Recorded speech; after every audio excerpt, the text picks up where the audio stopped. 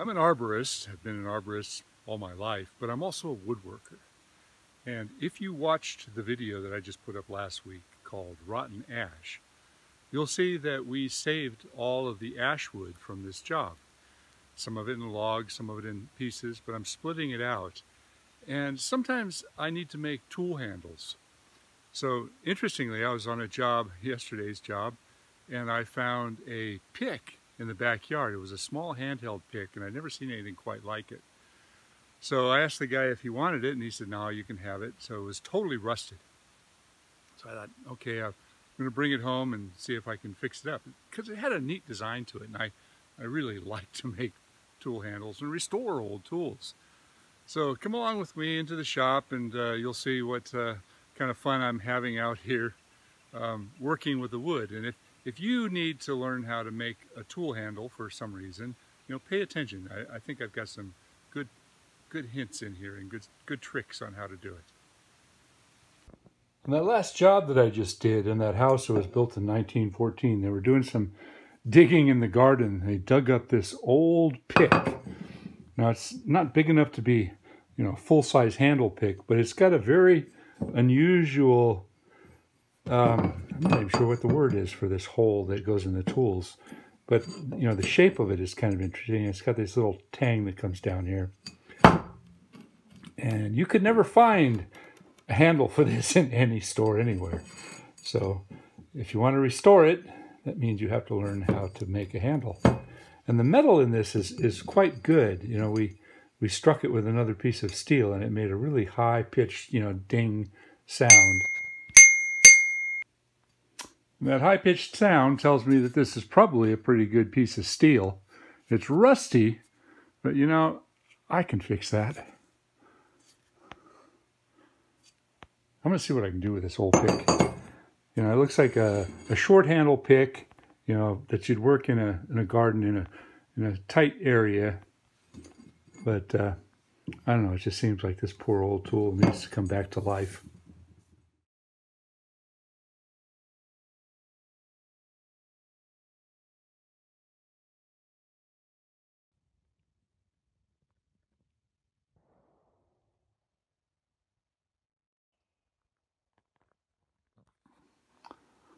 So I went out to the wood pile that I just cut down that ash tree, and I split out some straight pieces of very, very tight grain. This is the Modesto ash. Here's what I've got. I cut it out to shape on the bandsaw as close as I can. I've got a lot of work to do on it, but I'm going to be using the draw knife and the spoke shave, and I'm going to work this down and fit that handle on there. Now, a draw knife is a pretty cool tool. It was found in almost every old barn across the country, and it was used for many, many purposes, including, fixing the spokes on wheels and making chairs. But tool handles was something that was quite common back in the early days. When somebody bought a tool, they'd buy just the head of the tool or the steel of the tool, and they'd make their own handles. So there's two sides to a draw knife. You've got the bevel up side, which is very, very aggressive. And I'm not using it in that mannerism right now because I want to take small shavings at first. I'm kind of creating the round for this. And you have to be very careful because if you have any run out, you have to turn it around and stop it before it goes all the way. But you see, I'm taking very, very small shavings at first. Really easy to overdo it with the draw knife. It's a fairly aggressive tool, but when you get the majority of it down and you're ready to start going to some of the finer stuff, you can use a spoke shave. This is a really old spoke shave. You notice it doesn't even have any adjustments. I just kind of tap it on the steel here, and that opens it up. And then I just kind of sight down and I push back down. It's as simple as that. And you can see how effective it is. It's a very efficient tool for rounding quickly. I'm using the vise here, but you could easily use a shaving horse as well. I have one out back. Sometimes I use it, but today I feel like standing. So in just a couple minutes time, I've got the comfort of the handle made. So that part of it is pretty much done. I'm going to do a little flare in the end here, but I'll wait till the end. Now I drew out the shape of that pick head on the top right here. So what I can do now is I can put the handle in here, and I'm going to go very, very carefully with the spoke shave and kind of shave down to that point. You can see the shavings get a little bit bigger. I'm looking at the drawing on the edge here, and I'm trying to leave a little bit of the pencil mark because I don't want it to be loose. I want it to be a nice tight fit.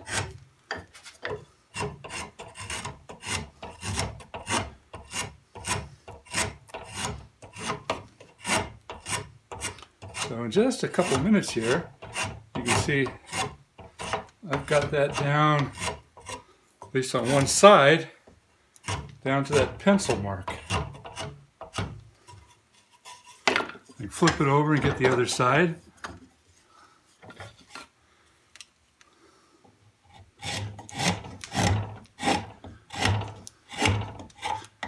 You want that shape to be really, really close.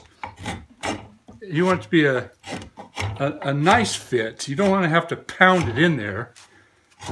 And the pick handles are a little bit different. A lot of pick handles, you fit them in from the end and they widen out. But this particular pick handle is very much like a hammer handle. You've got to put it in, and I'm going to put a slit down the middle of this, and ultimately I'll put some wedges in there, kind of like a hammer handle. Sometimes you get little pieces jammed up in there, really easy to take out. Just pop them in, put it back down, nice and close. The tighter you make it, the smaller the shavings.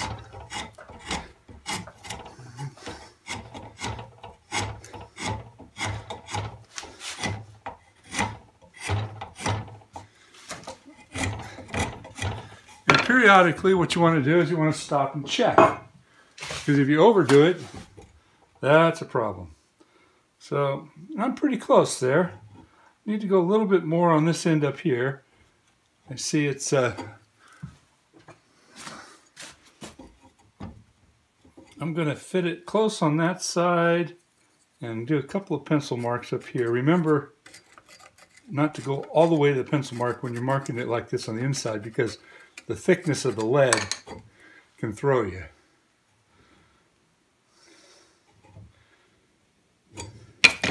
So I can see that, and I'm going to put a do not exceed mark right there.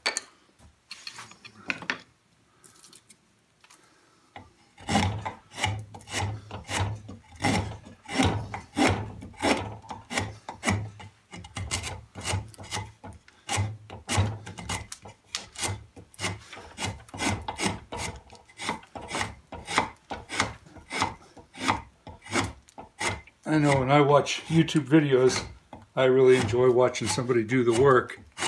So I'm kind of showing you this in real time, how to get the head fitted close.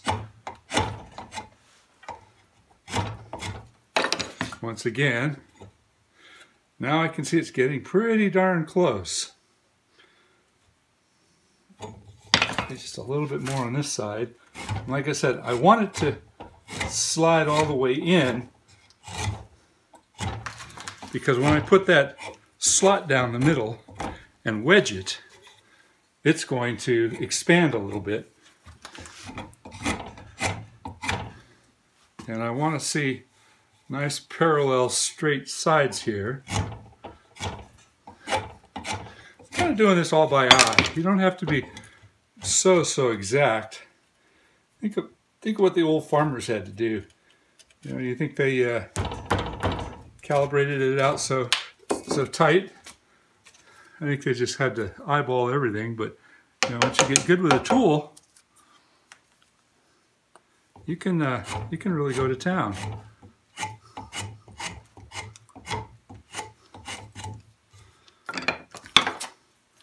And I'm going to kind of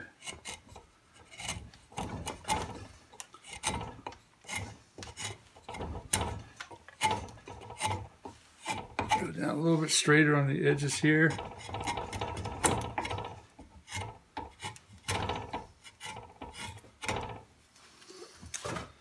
And that side's not too bad. Little hump in the middle.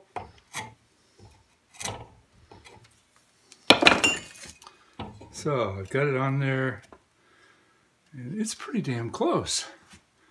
You know, I think if I tapped it on just a little bit, what it'll do is give me a little bit of an imprint on here so that I can, how's that for a hammer? That's a Vaughn hammer I found in somebody's yard. They were throwing it away with about, oh, it'll take me about an hour to rehandle that and clean it all up. But those are like $50 hammers now. Those are really, really good quality hammers. So I'm not going to pound it on really, really hard. But what I'm doing here is kind of leaving an imprint along the edges so that I can see just how much more that I've got to take off. Just a little tiny bit.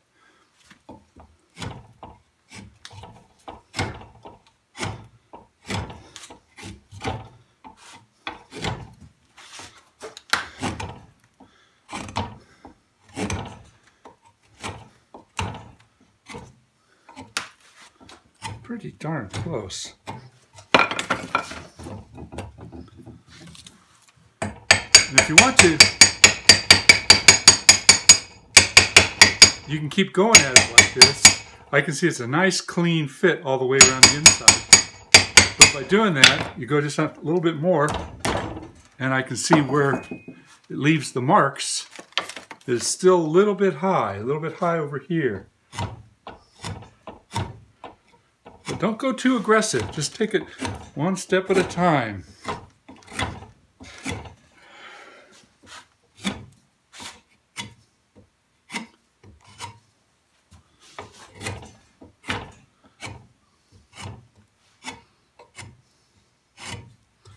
Let's see how that goes now.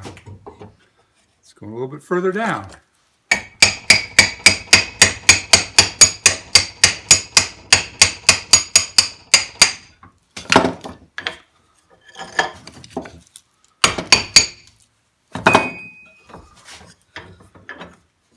See all the marks over here and the marks over here. So I'm not quite there, but I don't want to do it so much that all of a sudden it slips all the way down.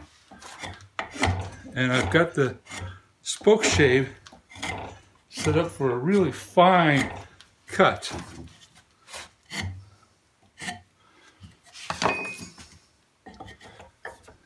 Tighten up that vise now. I've only got it, it's almost there. It's almost to the end.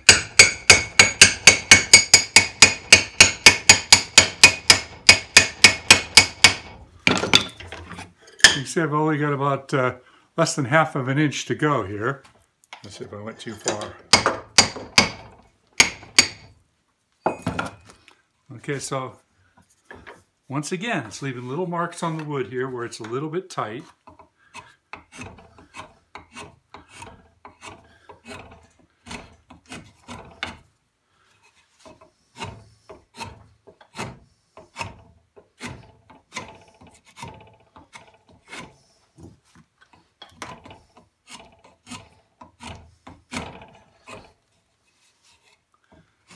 Yeah, I think I'm probably almost there.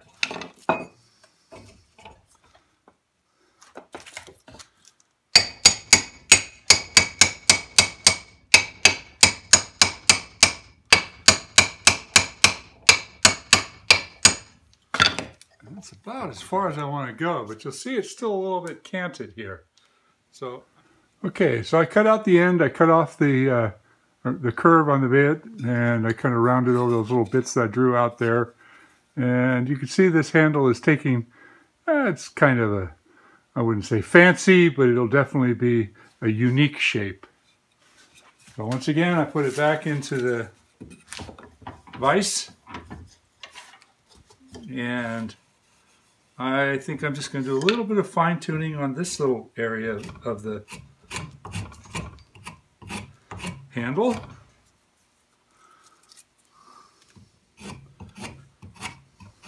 You got to learn to follow the grain, because one side will cut really nicely and the other side will rip. So you see I'm kind of going both sides here. It's leaving a little bit ragged, but I'll clean that up with a sander.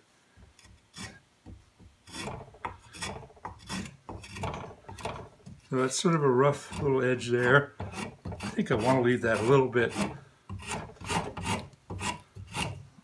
pronounced in here.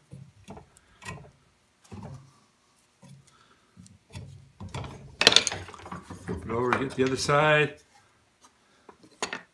You see it's tearing out coming up, so I'm going to go down on the grain over here. And you could read the grain where it runs out. So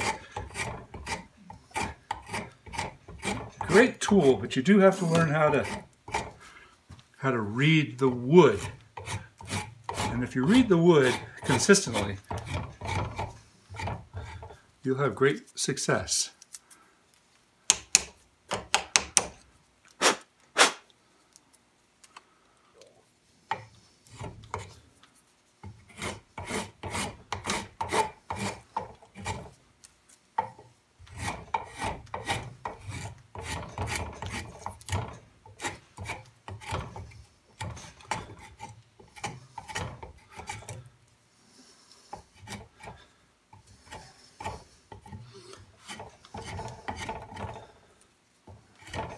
All right,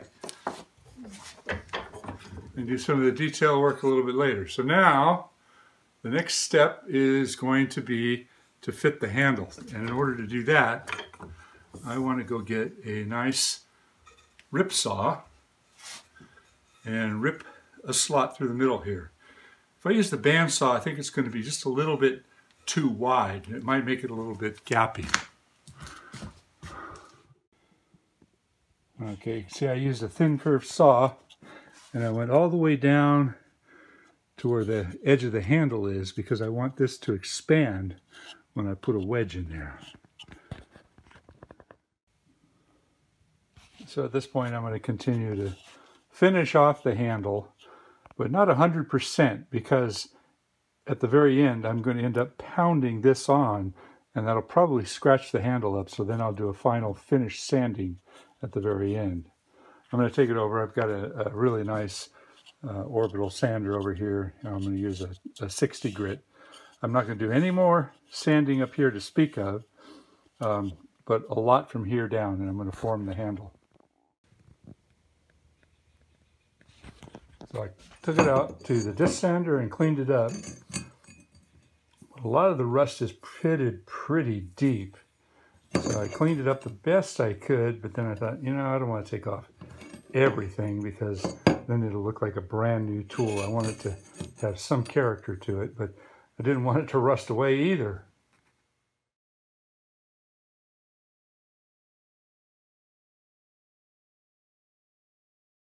I want you to take notice of the tightness and the straightness of the grain of this wood. I used a froe to follow the grain, and here's what the finished handle looks like. Did do quite a bit of sanding on it, probably 20 minutes worth. And then I gave it a finish of a bit of dark stain, walnut stain. I like it to look old. Then I soaked it in linseed oil, and then I gave it a nice dark wax. And you can see I put my maker's mark up on the top there. I do that with a lot of my tools and things I make. And I'm quite proud of this. So I thought, well, I might as well take it outside.